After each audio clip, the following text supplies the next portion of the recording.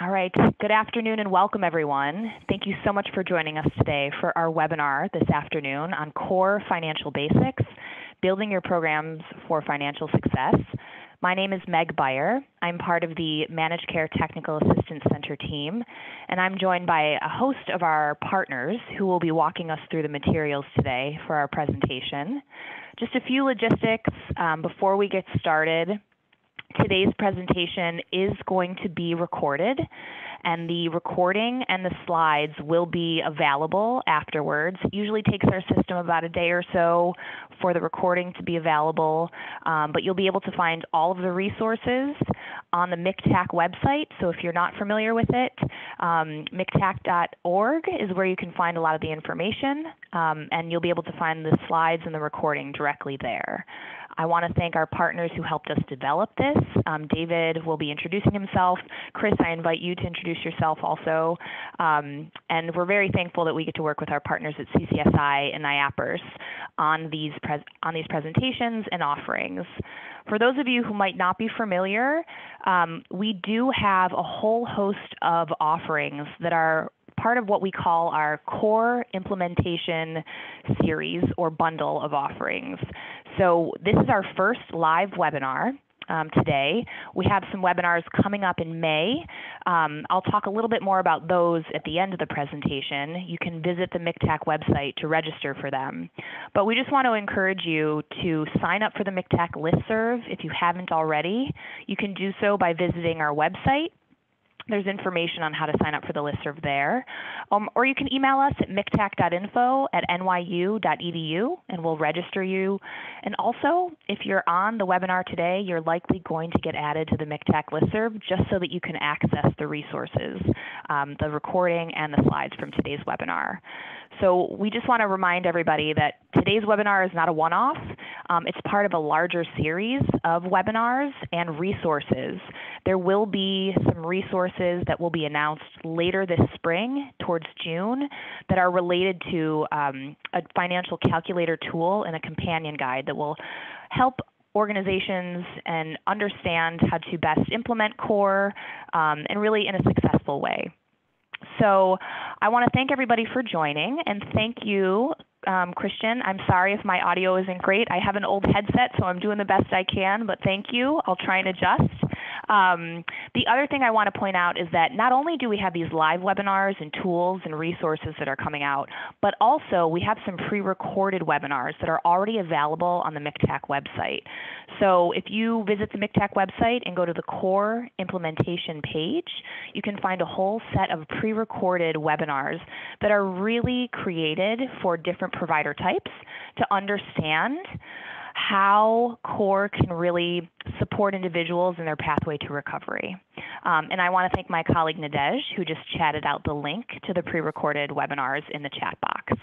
And then finally today, just like Nadej and Christian are chatting and utilizing the chat box, we are encouraging you to chat in your questions throughout the webinar.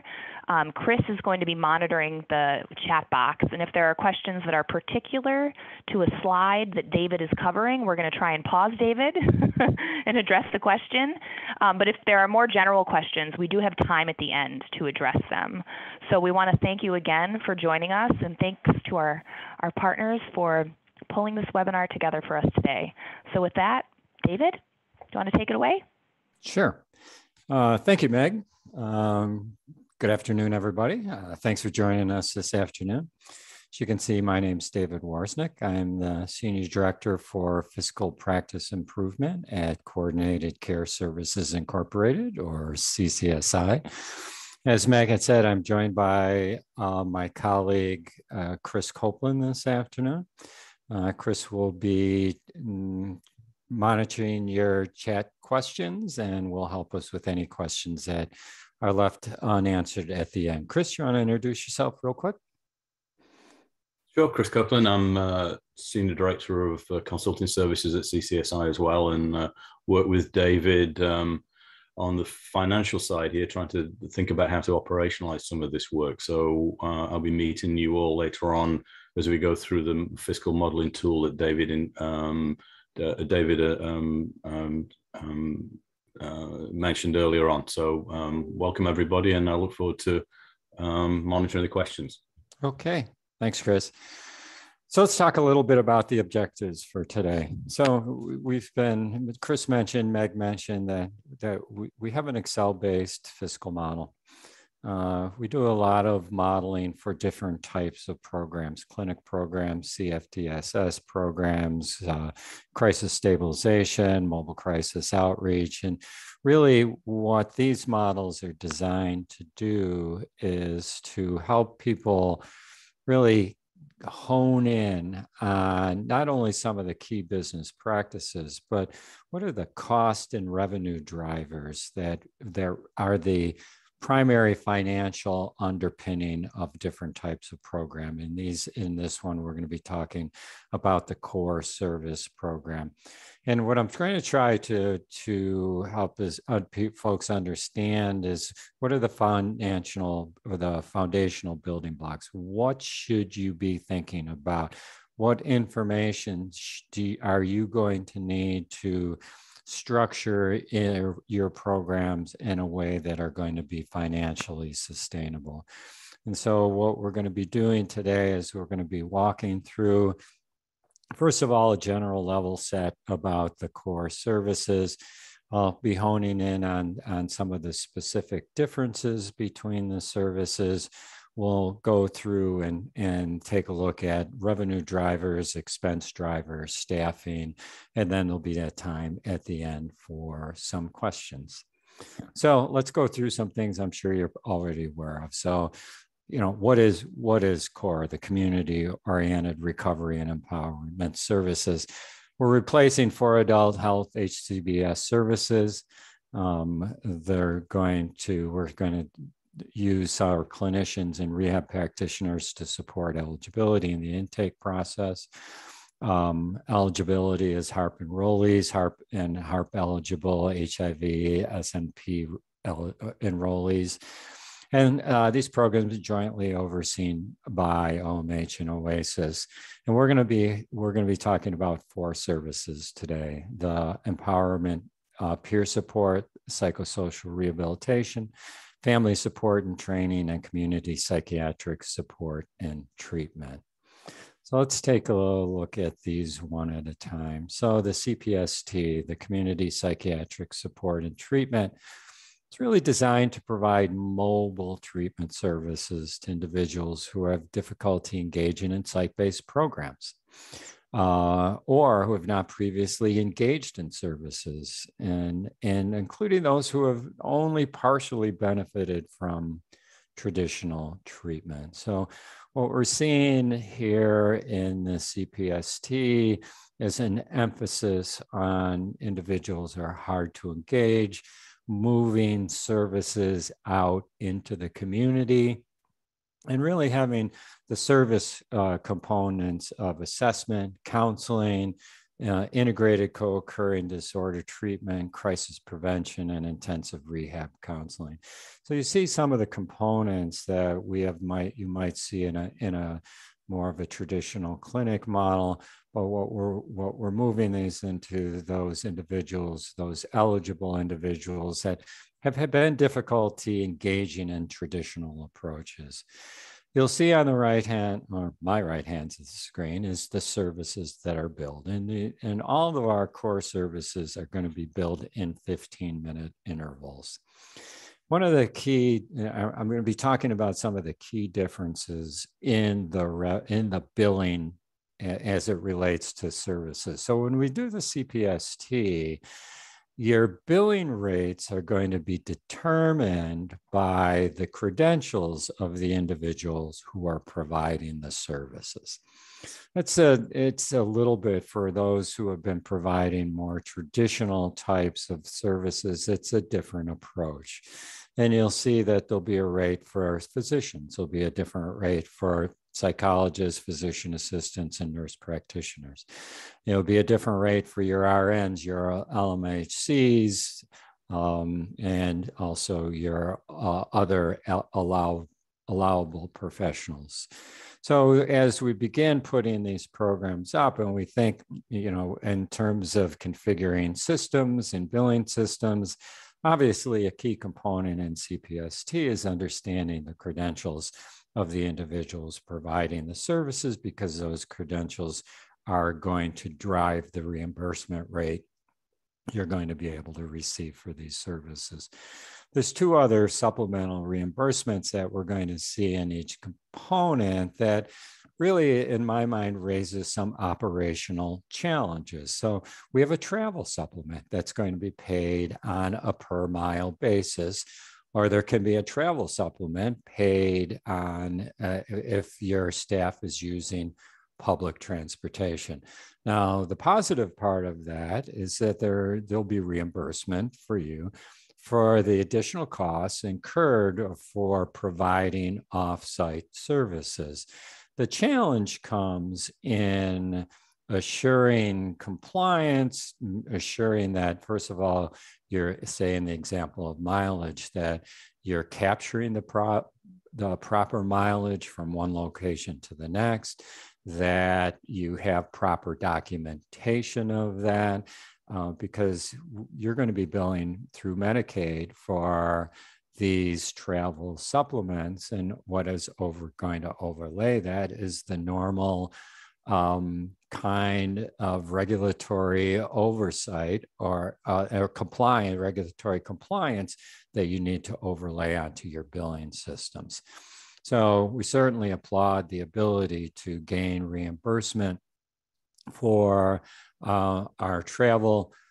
Be aware that you have to build your compliance piece around those bills also.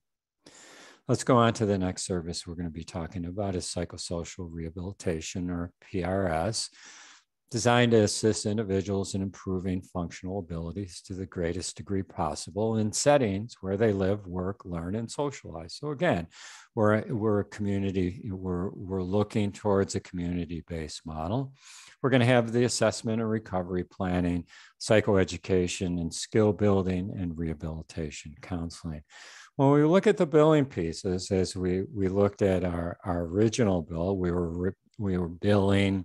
Our rates were driven by credentials.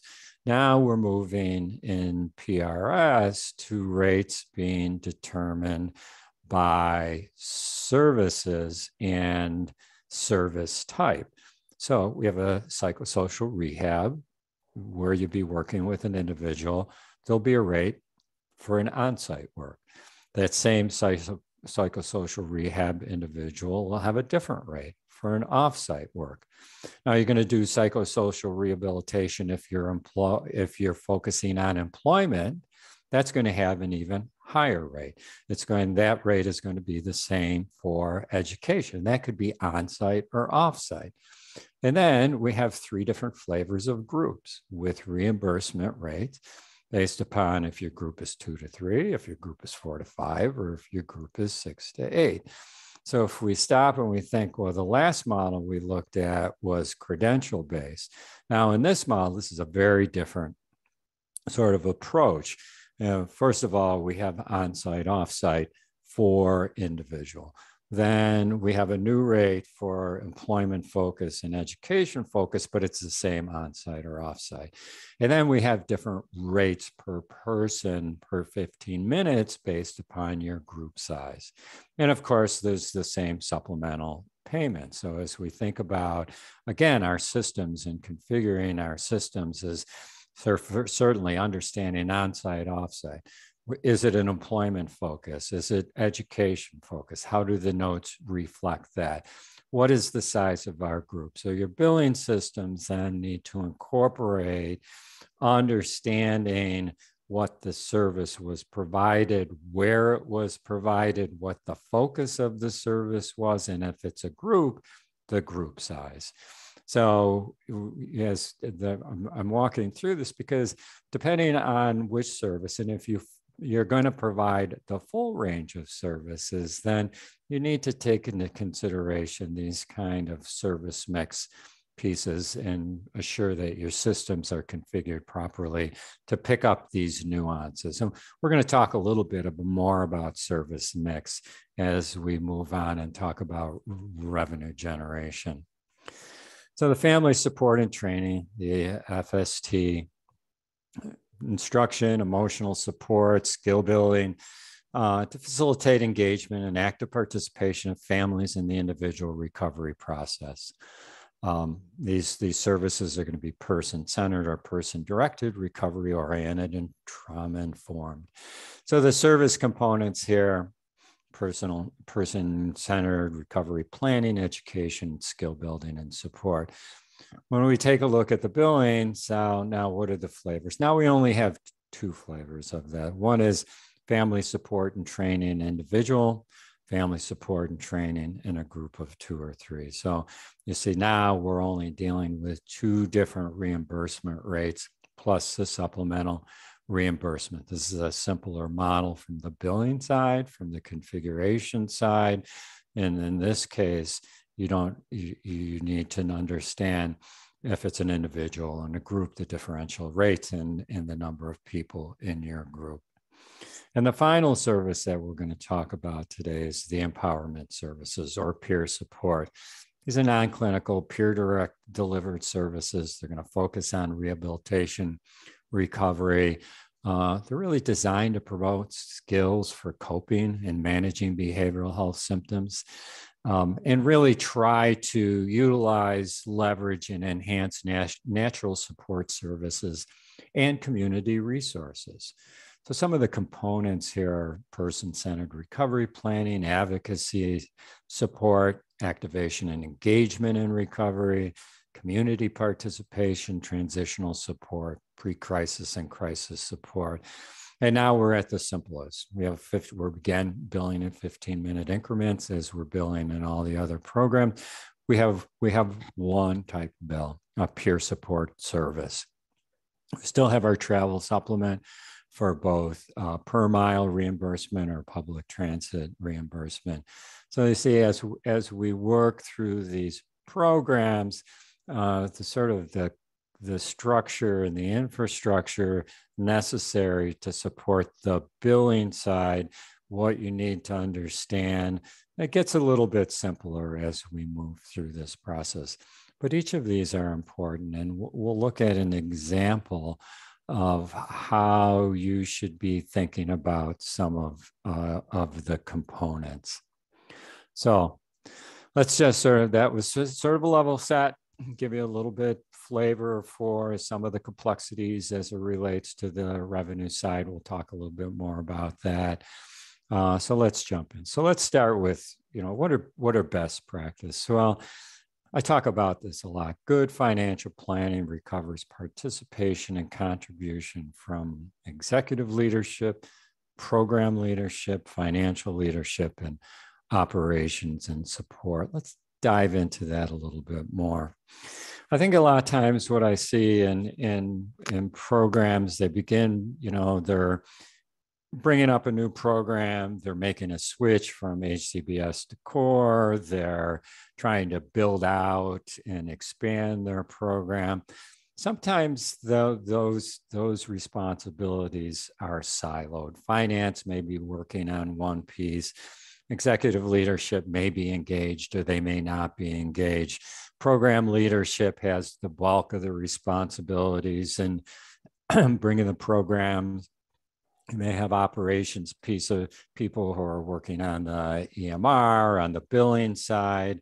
And I often find that organizations work in these sort of siloed environment. Everybody's in their own domain, and they may come together from time to time, but it's not as robust of a working relationship when we're doing program development that I think is really necessary and critical. When we think about executive leadership, they're really talking. They're going to make they're going to make decisions about what the organization is committing to. How important are these services within the service mix? Do they have to be self-sustaining out of the box? Is the organization going to invest in infrastructure bill and build out bill? Where does these services fit in organizationally? And that's an important starting point. That really speaks to the resources that the organization is going to dedicate to bring forward. That's an important piece. Program leadership, you're going to see as we talk through this all kinds of decisions. Program leaders have clinical outcome goals. That is, what are you striving for? What is important? And the decisions that you make about how you're going to achieve your clinical outcome goals has a financial implication and so the program leadership and financial leaderships have to work in concert, because as you'll see, some of the clinical decisions we're going to make are going to have very powerful financial ramifications. So if executive leadership says within 12 months, these programs have to be self-sustaining, then the financial leadership and the program leadership are going to create a program structure that can meet your clinical outcome goals, but meet those financial sustainability goals.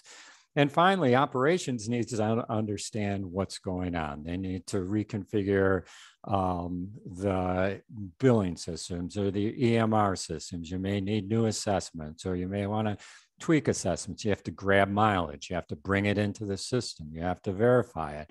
All these operations. You have a revenue cycle management. You may have data collection pieces. So you can't create a program that's going to be successful both financially, operationally, and clinically without a good working relationship from each of these areas. So I get off my soapbox, so we'll talk a little bit about some of the key financial and operational considerations. So these are some of the variables that you're going to see in the future when we publish the financial model, which is an Excel-based model. So this is sort of a precursor. This is to help you begin thinking about what information you need to hone in on. What should you be thinking about? How do these different variables fit together? So let's start with volume. Volume, how many clients you can have on the rolls and how often you're going to see them every month. What's the scope of your program? Building a program where you think that you're going to have 100 clients, that you're going to see individuals, you're going to, on average, see those individuals 3 times a month. Well, that's a scope based upon number of clients and the number of times you're going to see them.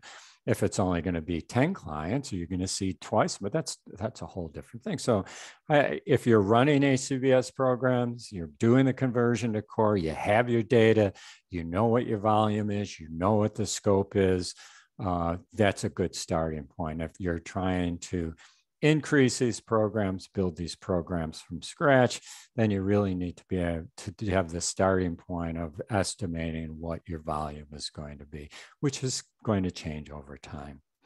The other is service mix. So when we looked at each of the different program components, they have different service mix. So and each of those different services have a different rate attached to them. So first, you have to know volume, and then you have to know what are the services that we're going to provide. You saw in the one that we had 3 flavors of groups. Well, you may say, well, we're not going to provide groups.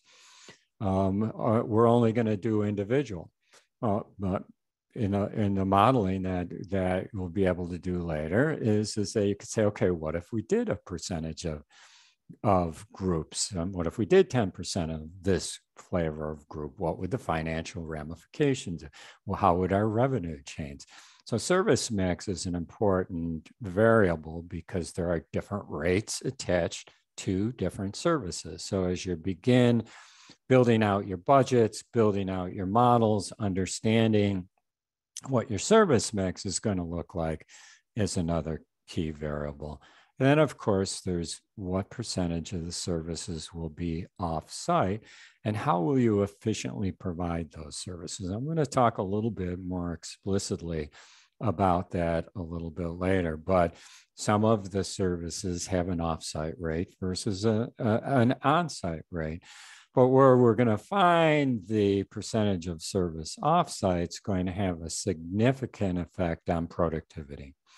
That is, so you're thinking about the logistics of providing off-site services in the most efficient fashion will have an impact financially. But at the very beginning, you have to have a sense, you could say, we're doing 100% services off-site. And then you begin building your program design. This is designed to be an off-site. You know, we're not going to have brick and mortar. Well, if you're not going to have brick and mortar, that's going to affect the costs that you're going to allocate into the program. It's going to affect your efficiencies. It's going to have all kinds of ramifications. So you have to begin thinking about that. But then what type of transportation will you reimburse, and how long will average travel times be? So the reimbursement for travel is not insignificant. It's not a huge piece in the revenue generation, but it's a piece that you don't want to leave on the table. If you could build efficient infrastructure for getting that data in, then you can bill for. We want to be able to understand the impact of the revenue that you're going to be generating from that, and also the impact that it's going to have on productivity. And then this one goes without saying, service duration. You bill out in 15-minute time blocks. So if we said, all right, we have 100 clients in any 1 month, on average, we're going to bill those 100 clients for 3 visits. Well, is that 3 15-minute visits? Is that 3 45-minute visits? Is that 3 60-minute visits? So the duration of your services, since your rates are in 15-minute intervals, your duration of your average duration of the services is going to be a primary driver in your revenue. And we'll look more closely at that. Those are the beginning phases of what are really the important variables as it relates to our financial model. There are other considerations we have to have. That's staff type. Staff type in CPST is important from the credentialing standpoint as it relates to revenue. But also when you're thinking about, so what we're seeing that's happening now, we saw this in the children's, the CFTSS services, is that people are starting to use more and more fee-for-service staff. So a fee-for-service staff may have a different reimbursement rate. You may pay them only for completed services. You may have a lower fringe percentage rate related to that.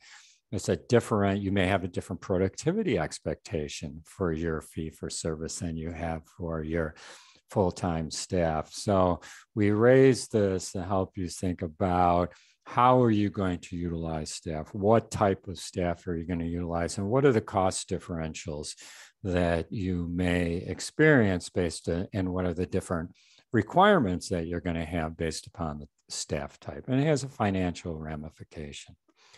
I've mentioned productivity before. We'll talk a little bit more about that in the next slide. It's a critical element. How much supervisory time you're going to need. And sometimes you need different levels of supervision based upon the staff. So if you have a psychiatrist providing services in CPST, supervision may be none at all. If you have a peer providing peer support services, they're new, they are not well accustomed to the kind of work environment that you have, your paperwork requirements. Maybe you have more supervisory time for that person as a requirement of your supervisors and of the staff. We raise this as a financial issue because your supervisors tend to be the highest paid clinical individuals on your team. And so we have to take into consideration how much time and supervision we need to allocate to this program. And then what support staff will be allocated. People use all different kind of ways of support staff. So, are you going to need a certain amount of time from billing? Are you going to need a certain amount of time from compliance or quality assurance? You're going to need a certain, how is your human resources allocated? So how are you going to allocate? How are those non-clinical costs, non-program specific costs? How does your organization treat those costs, and how much of those costs need to be brought into the program? I find a lot of programs don't have good cost allocation methodologies.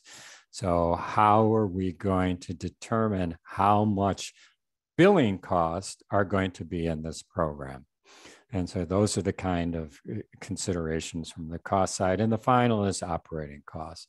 If it's going to be 100% in the field, are you going to allocate any rent cost? Well, you have your supervisors, they have to live somewhere. You have your program coordinators, they're not going to work out of your car, but maybe that's only a half of an FTE. So how much of my rent costs am I going to bring in? How much of my utility costs, supplies, those kind of things. So these are the considerations as it relates to revenue generation and to cost allocation.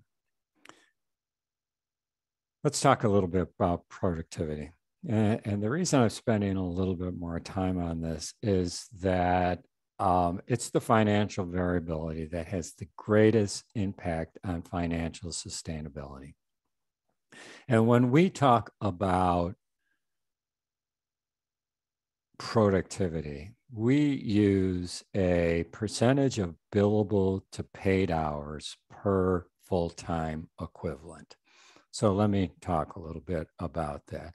So billable hours is normally something that's relatively easy to grab. Most systems, most billing systems have a duration on a service. You're going to be billing in 15-minute blocks. So you're going to have to know what amount of time was provided at each intervention level. So what we do is we grab the hours that somebody was provided billable services, and we compare that to the total number of hours paid. So as an example, if you had a 35-hour work week, you are going to pay somebody 1,820 hours per year. If you expect them to be billing 60% of the time, then of that 820 hours, 1,092 hours, they're going to be billing. We don't back out PTO. We don't back out sick time. We don't back out vacations. We use a simple formula of this is what we paid you during this period. And this is the number of the hours that you provided billable services, and we compare the two. And it's important is also because it's really simple. So productivity dictates the number of staff hours that will be required to provide a certain level of service. Lower productivity requires more staff hours. Higher productivity requires less staff hours. So staffing costs, salary and fringe benefits, will make up over 70% of your program cost. And so this is, first of all, it's your highest level cost, staff, fringe benefits, salaries. It dictates, based upon the volume that we talked about before, you're going to provide X number of services for X amount of hours.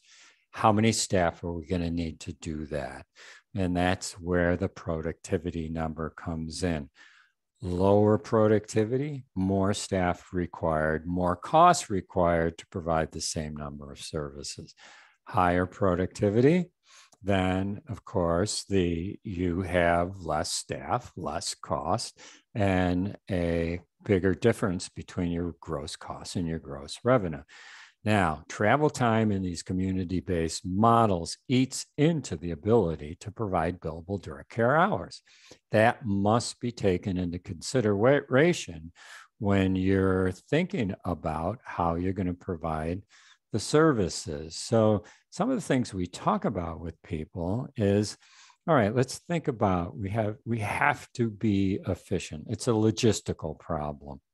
Is that you can't have somebody report to the office, drive an hour or 45 minutes, and you're in a rural program to see a client, come back to the office, go back out again, see somebody, come back to the office. You can't in a 6-hour or a 7-hour day eat up 50% of that or 60% of that in travel time. Because what's going to happen is that you'll have low productivity, you'll need more staff to provide the same number of services, and you're going to have a higher gross cost per hour of service, which is then going to affect your financial sustainability. So one of the things we talk about, understand where your clients reside in your service delivery area. Do you have a concentration of clients? How are you going to efficiently work with your clients who are outliers outside of your population centers? You may want to consider, based upon where that client map is, as assigning staff to geographic regions. So, you don't want to have somebody going to the north part of your region and this later that day going to the south part. And you may want to say, if it works, okay, this individual works within this geographic region, shortening the travel time from each of the clients. When possible, schedule clients on days and times that minimize staff travel. Other thing is considering allowing staff to start their day in the field. So they report to work at their first client. They don't have to come into the office. They don't have to travel back out. You save some time there. And, it provides staff with secure technology to work in the field, to reduce the number of times they need to return to the office during the workday. And there's a lot of models that are out there that really, and much of the technology allows you to really access your EMR, do some of your note taking. If you do concurrent documentation, you can do that with the individual you're working with in the field. So I just mentioned this because these what we find is that the community-based models, there is a whole other set of variables that have to take into consideration.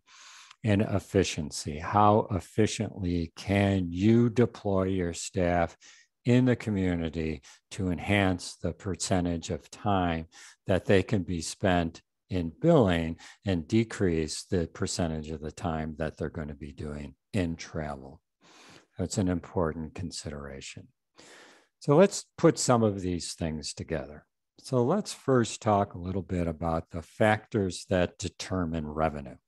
And I've talked about some of these, but we're going to talk about these more specifically. So the number of clients and the frequency of visit. Again, scope. If I've got 100 clients and we're going to see them 3 times, and I'm going to have 300 visits.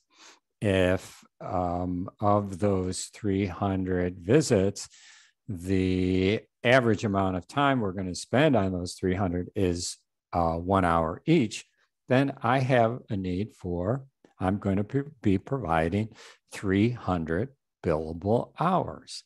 Now, the percentage of offsite.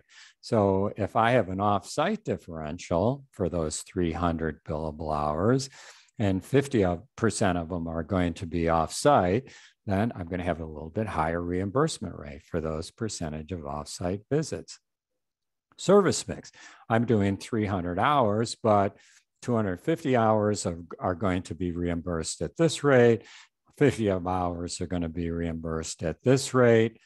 So I have different rates. And of course, the rate structure is an important piece in the service duration that I mentioned. So your revenue is driven by volume, percentage of offsite visits in some cases, certainly your service mix, and your service duration. So let's take a look at what that might look like in a more of an example. So when I took on the left side here, we have revenue components. So here's the volume. We have an average number of billable services per month. It's 50. I'm going to see people 3 times per month. So I have 150 clients or contacts per month, or 1,800 contacts per year. So I've just defined my scope. We're looking at PRS here. I have a service mix, and I think I'm going to do 12% of my services in individual on-site. 38% of it's individual offsite and down. I'm going to do some groups. 10% of them are going to be 2 to 4. So we start with volume, scope, how many services. What's the mix look like on a percentage level? Because it's going to have different rates. So then what's the average service duration? Well, we think that psychosocial rehab individual is going to be 45 minutes on average. Psychosocial rehab, employment, or education is going to be 45, and our groups are going to be 60 minutes. And 75% of them are going to be offsite. And here's the rates. The rates are, these are the upstate rates, $19.89 for rehab individual, and you can see those there. So we have volume, we have service mix, average duration, offsite visits. If we look over on the calculated side, what do we see? We've taken all these factors into consideration, and we know that we're going to do 216 contacts of psychosocial rehab individual on site. Those are going to be provided for 45 minutes. So, and my rate per hour is $79.56. So I know how many services, I know how many service hours, I know what the rate is going to be for that. So I can estimate the revenue, and I'm going to estimate the revenue at 18,000. So you see, and so I'm going to do 18,000 for my individual on site, but I'm going to do 72,000 for my individual offsite. Why is that? I'm going to do 38% of my total units offsite. And so that's going to drive a larger dollar value as it relates to your revenue. So that's why it's important that we understand volume. That's going to tell us the hours. That's going to tell us the contacts. Service mix. That's going to help us drive towards the reimbursement rates. The average amount. So now we know what we're going to collect for on average for each of these services, and the offsite differential, because we have an offsite differential rate. So you'll see each of these services returns a different dollar amount at the revenue side. So I'm hoping what I'm trying to help convey here is that each of these components, volume, service mix, duration, percentage offsite, and rates, have an are important to properly projecting and calculating out what your revenue is going to be. You can't just mash these all together. The rates are too different. You know, $19.89 for an on-site individual is very different from a $26.10 for an employment or education both focused visit. So here's the components I talked about and how they come together as it relates to revenue generation. So David, there's a question. Sure. Megan asks, am I understanding this correctly, where it breaks down to 37.5 billable clients per week? So I'm looking back at your 37.5 clinical billable clients per week. Well, if we have 150, so these are contacts. So this actually says what we have is, in this case, we have 50 billable clients. So what we have is 150. So if you divided that 150 by 4, that would be the number of billable hours that we would be generating in a week. And the 50 could probably move in and out. I mean, so you have to take this a little bit offline and think about this for a second. Well, maybe we can come back to it to the end of the session. Okay. If that's okay, Megan. Thank you for your question. Staffing. All right. So what do we talk about? Staffing is going to drive 70%, 72%, 78% of your cost. If you're a governmental unit, it will be driving even more percentage of that cost. So staffing. So we start with number of clients and frequency of visits. Again, volume. We need to know what our volume is going to be. Service mix. Again, we're going to need to understand what our service mix is, the number and the type of clients that we're going to need. We're going to need to know what your work week, you know what your work week is, but we have to incorporate work week into the financial model. As an example, is if your work week is 35 hours per week, each of your individual employee is going to be paid 1,820 hours. And if you have 60% productivity value, then you're going to get 1,092 hours of billing from that one person. If you have a 40-hour work week, you're going to be paying somebody 2,080 hours, and you're going to have 1,248 billable hours for that individual in a week. It's a 14% difference. So work week is a critical factor in when you do your modeling. We talked about program productivity, and we talked about service duration. Let's take a look at what that calculation would look like. Same volume, same service mix, same average duration. Now we've added in our productivity at 60%. We have a work week of 5 hours. So what does that mean?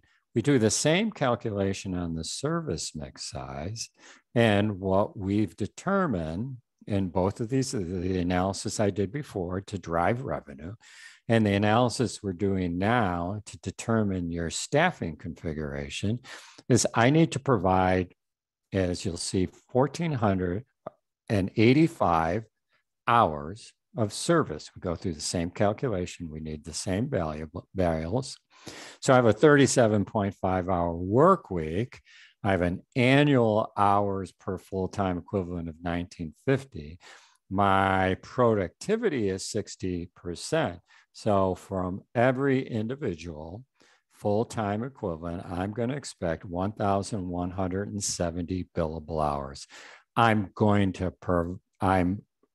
estimating I'm going to provide 1,485 hours of service. How many staff does it take to do that? It takes, I need 1.67 staff. I take the 1,170 hours that each of my full-time equivalents is going to generate in billable time.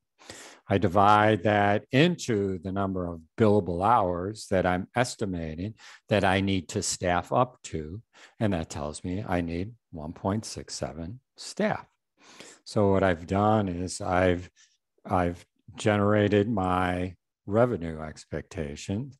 I've calculated my staffing needs, and then what's left? Well, it's cost. What are the average staff salaries? What's the number of staff I need? We just did that. What are my operating costs going to be? What's my overhead allocation? What's my fringe benefit percentage going to be? So let's bring those things together. My average cost for direct care staff is 42. Support staff is 50. I got fringe benefits of 28%. We calculated that I need 1.67 direct care staff. I'm going to say I'm going to need probably a third, a little bit more of a third of a support staff. I've done my cost allocation models. I'm going to allocate about $19,500. My ANOH is 13%. I'm going to calculate what my staff costs are going to be, what my program costs are going to be. and what my administrative overhead costs are going to be, and then what my total costs are going to be. And we bring this together. And it's going to cost, I'm predicting, it's going to, for the type of service that I'm going to provide. So to provide 50 clients with on average 3 contacts per month, it's going to cost $88,000 in salary, 24 in fringe. My operating will be 19. Administrative will cost me 150. Based upon the variables in the productivity that I set up, I've got estimated revenue of 150,000, and I'm going to make $2 in this program, and that my cost of service is going to be 101.01 and 101.15. So what I'm trying to show here is that what we do is we go through a series of steps. We have information that's necessary for us to accurately calculate revenue. We have information that is necessary for us to accurately calculate the direct care staffing requirements based upon our volume, our service mix, our productivity, and our average duration. So we can do, then we have our other costs that we have to bring in. And when we put those all together, we have a model that generates your expenses, your revenues, and your surplus and loss, and your sustainability. That was a lot in a relatively short period of time. So Chris, what we're going to do is Meg is going to jump in and talk a little bit about some of the upcoming. And did we have questions that we do? We've got 2 or 3 now. That okay, so let's let Meg right. run through this quick, and then we'll jump into our questions. So I'll just recognize there's one overarching question I think that's been asked. It's about where does transportation fit into this metric, and I think that's sort of an overarching question that applies to all of these outreach services. David, if you want to handle that one first. Yeah, well, let's let Meg go through these first, and then we'll jump over to, right. Okay.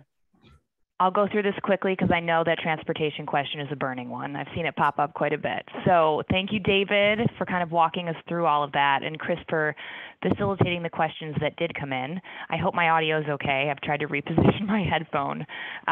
But just very quickly, I wanted to just make sure everyone who was joining us today for the webinar was familiar with some upcoming offerings we've announced that you can register for. So I mentioned that we have not only partnered with CCSI on these core implementation offerings, but also with our partners at NIAPRS. And so our dear partner, Daniela, will be joining us and leading us for the next 2 live webinars that are coming up in early May. How core service practitioners can work alongside others to support people in meeting their goals, and then working together how bundling core services can support HARP members, which is in mid-May. So we want to encourage you to register if you haven't already for those webinars. You can do so by visiting the MCTAC website, clicking on our calendar, and you can register pretty quickly that way. We're excited about those upcoming webinars and hope you'll join us for them. And then additionally, earlier, sorry, David, could you go back one more slide? Sorry, thank you. Earlier I mentioned that our core implementation offerings are all part of this kind of comprehensive package. And what David walked us through today is really going to tie in nicely with this fabulous financial calculator core tool that he's developed. So we're hoping to launch that in mid-June. Get excited, it's coming in June. And along with that, there will be a companion guide that Chris is really working hard on developing. And along with that, there's going to be a webinar that kind of walks through the tool, helps you understand how to utilize it, and then there's going to be an office hours. So our hope is that we'll release the tool, you'll get a look at it, we'll have our webinar, and I think the webinar is going to be in mid-June. That's what we're aiming for. And then after the webinar, after you've had a moment to look at the tool, check it out, test it out, review the webinar, we're going to have a live office hour where David and Chris will be present that you can ask their questions. So if there's any questions that you have as you go through this new tool that will be released later this spring, it's not out there yet, you can join us on the webinar and kind of ask David and Chris your questions then. all of what I just reviewed very quickly, I know I'm talking quickly because I'm looking at the time, can be found on the MCTAC website. We have a core implementation page that you can visit where all of this information can be found. David, if you want to go to the next slide quickly. Thank you. Along with the MCTAC core implementation page, we wanted to make sure you were aware of all of these pages that had really important resources. Thank you, Nadej, for chatting that all out to everybody in the chat box. So if you're looking for information, you can visit the state's OMH's core website. We have that listed here. We have our special initiatives page listed here. And then we specifically list some very important resources that the state has issued around the operations manual for core, billing guidance, and whatnot. So I will leave you there because I know there are questions that you might have for David in the time that remains. And I just, again, want to thank our partners, David and Chris, for joining us and presenting today, and all of you for asking these questions. So Chris and David, I give it back to you. Chris, you want to restate that question quick? Yes, simply where does transportation fit into the model? How do you account for the time? Well, yeah, there's when we do the modeling, we'll talk about travel. I mean, first of all, travel is reimbursed, so there's revenue related to that. So, but travel time is factored into the model really as it relates to productivity, because if I'm working 7.5 hours a day, the amount of time that I'm traveling reduces the amount of time that I'm providing billable services. And so it's really, as we talk about it's a logistical problem. One of the key aspects of your thinking is how do you provide a community-based model that reduces as much as possible the amount of time that your staff have to spend in travel. Because if we say we want them billing 60% of the time, then there's just a certain number of hours in a day that they could be traveling. If you said 50%, then there's a little bit more time for travel. So we think about travel time as an important component as it relates to the amount of billable services each staff can provide. And those number of billable services dictate the number of staff that you need, your costs, and how much revenue you'll generate. You're on mute, Chris, by the way. I'm on mute. Apologies. We're just on mute. Yeah, that's it. Yeah, we're just chatting to somebody about my accent, so I'm sorry about that. So, question. Let me see if I can. I'll just read this out. In the PSR revenue model, how do you address a client who receives a mixture of types of service delivery, i.e., off-site and on-site? And I wonder whether this is going to be more. That question is going to be more answered when we do the financial modeling tool later in the session. Yeah, so the modeling tool runs on averages. So we don't drive this down to an individual client. So as this said, we have 50 clients and they're averaging 3 visits per month. But it could be we determine what that mix is going to be.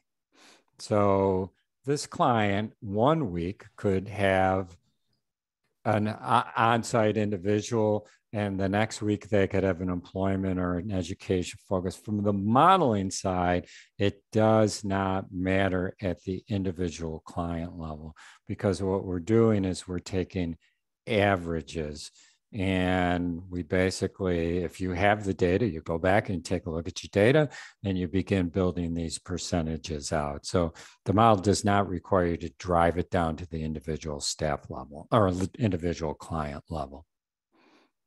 And just this last question, I think, just to clarify the 50 clients, the billable service per month. So the question is, does one staff member have a caseload of 50? And no, this is really a number of clients the program has, right? And the calculator helps you decide how many staff you need to deliver those services based on productivity, right, and the frequency of visits. Absolutely, and those are these are not caseloads. These are number of clients that you anticipate billing, on average billing for in any 1 month.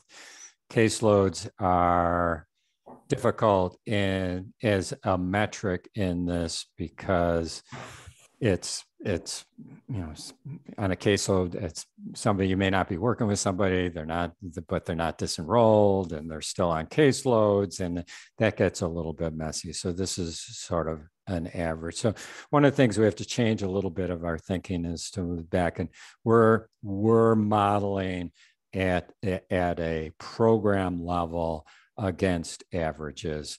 It's a predictive tool that then just needs to be updated as reality hits.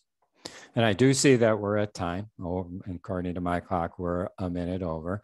So the last thing I'll say is those guidance documents, read them and then review them and then read them again, because they will really drive your understanding and help with your modeling.